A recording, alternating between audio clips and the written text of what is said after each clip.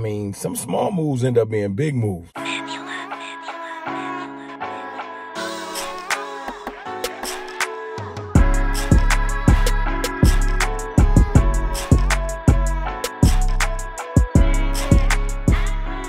What's good, people?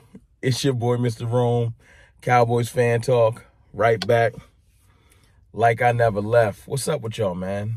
Welcome back to Car Studio. No, not really. Well, I mean, sometimes. But look, first and foremost, I appreciate y'all. Thank you for the support. You want to join the team, hit the subscribe button. We almost at 2,200 subscribers, heading our way to 23K. And if you want to be a part of the team, you want to be part of the familia or the cartel, hit that sub button. Listen, today we made a small, big move. Shout out to Michael Gelkin for the news. We signed Carl Davis. I think he's a 8-year veteran, 30-year-old, 31-year-old defensive tackle, nose tackle to be specific, 335 pound. I think he's like 6'5", 6'6", like a humongous human being. We signed him to the practice squad.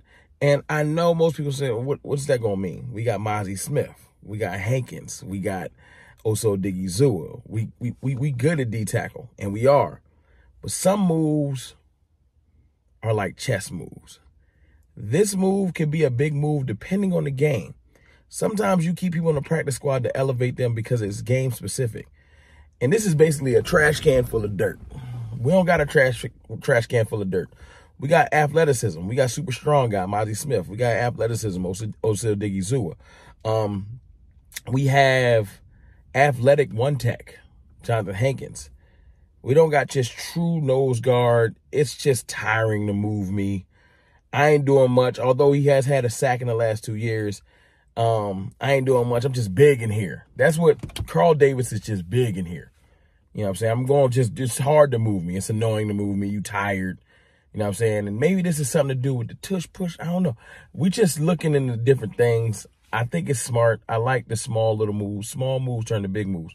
Another small move that could be a big move.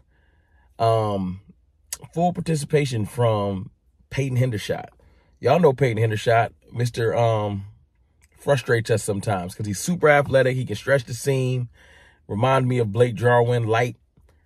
But he dropped the ball last year. A lot of tip balls that turn to interceptions. So don't do that this time. But we haven't been able to run 12 personnel right, man. Schoonmaker's not ready. Schoonmaker has not been ready. A lot of drop balls, not poorly ran routes. His RAS score says he's fast, but he plays slow. I don't know if he's because he's thinking. I don't know. But with Peyton Hendershot coming back, I think we can bring back 12 personnel. We can be do more things with our tight ends. Do more things with our tight ends. I'm kind of happy he's going to be back. You know, Ferg has shown me more athleticism than I thought he was more of a blocking tight end. Ferg has shown me he can do everything. Hendershot was his running mate. I thought he was the stretch the same guy. So having him back might be a big thing because Dak been airing it out. I think it's like a small, big move. Small, big move. So I'm not mad at that. I'm not mad at him coming back. I'm not mad at him being a full participant. Let's just see what they do with him over the next couple of weeks. Working him into the offense because I like that's having varied weapons. Small, big. This ain't a small, big move. This is just a note. John Machota took a picture today, and I don't know if this was foreshadowing. It was Brandon Cooks, CeeDee Lamb, Martavis Bryant. Now, look, I ain't trying to throw Gallup in the trash. I ain't trying to get rid of Jalen Tolbert. Y'all know how to rock with Jalen Tolbert. He's young, though. But when you're trying to do certain things, you know, little move, like bringing in Martavis Bryant, small, big move. I don't know if he's foreshadowing. Our media that's close to the team does a lot of things tied to the team. When they tweet or say certain things, it's on purpose. I'm just saying, is that foreshadowing? Is that going to be our top 3 heading into the playoffs? We shall see. If Martavis Bryant gets elevated one week and starts to get a couple of targets, it's not that I expect him to be a world beater. As you can see, we got CeeDee Lamb, we got Brandon Cooks, we good. But having a sneaky good third receiver that's just different than the other two. Possession receivers, quick, shifty, yak guy, CeeDee Lamb. speedster, small, quick, twitchy guy, Brandon Cooks. And then you just got the tall, long striding, high point the ball guy, Martavis Bryant. That'll be kind of dope. That'll be kind of dope. Small, big move. Another small tidbit. Did y'all know Tyron Smith is ranked the #1 tackle in the NFL in pass blocking?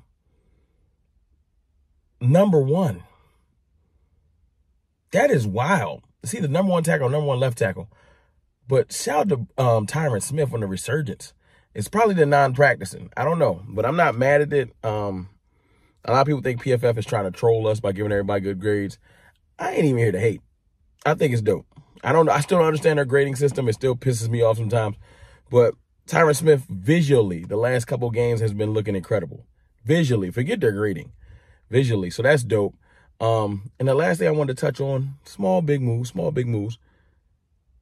RICO Dowdle. Mike McCarthy was asked about RICO Dowdle and him getting more carries. I don't know if anyone asked him about starting, but just him getting a more prominent role in the offense. He didn't say no. He did not say no. He didn't say anything about fantasy football or nothing. He said, we'll let the game dictate that. And I'm letting you know, I'm starting to learn how to speak Mike McCarthy. I feel like that's a yes. I don't feel like he's going to be starting. I just feel like the coaching staff, Mike McCarthy does not like to pander to the crowd. It's my team. I make my decisions. But Mike sees it. He sees what we see. RICO Dowdle is important to Tony Pollard's progression or his resurgence this year because we were beating Tony Pollard into the ground. Giving Rico like 8, 9 carries a game, 10 carries a game is going to be pivotal for Tony Pollard to go back to 12. I think 20 to 22 carries a game is perfect. And getting Rico about half of those, one, he's been looking explosive. Get that man the football while he's hot. 2, Tony Pollard can run a little bit harder knowing I don't got to save myself. Small, big moves. That's what I'm looking at, man. Small little tweaks. That's what we're doing. We adding little wrinkles. I'm curious to see. Look, I told y'all yesterday in the Micah video, I'm curious to see what they're going to do with Micah this week defensively. Micah ain't getting no stats last week. They're going to make sure Micah gets sacks this week. Bryce Young, man, you in trouble. Bryce, you in trouble, man, because, like, I'm telling you. Look, Carl Davis is signing a true nose tackle, a trash can full of dirt. I think that could be a small, big move. Depending on the game, you won't make him active. You're going to make him active. Peyton Hendershot coming back can be a big move. Us having more than one reliable pass-catching tight end is important. Peyton Hendershot being active could be a big move. Let's see if he's learned from last year because we rolling. You know what I'm saying? Yeah, and RICO Dowdle, man, get that man some carries. Get that man more carries. I feel like he's hitting his stride. I feel like just getting him mentally rolling, knowing you're a pivotal part of this offense going into the stretch run. That's what the stretch run is about to be important. But look, it's your boy, Mr. Ron. Y'all let me know how y'all feel in the comments about these small, big moves. Are they nothing? Or are they something? I say they something. I'm not saying they changing the game. I'm just saying small things turn into big things. I holla.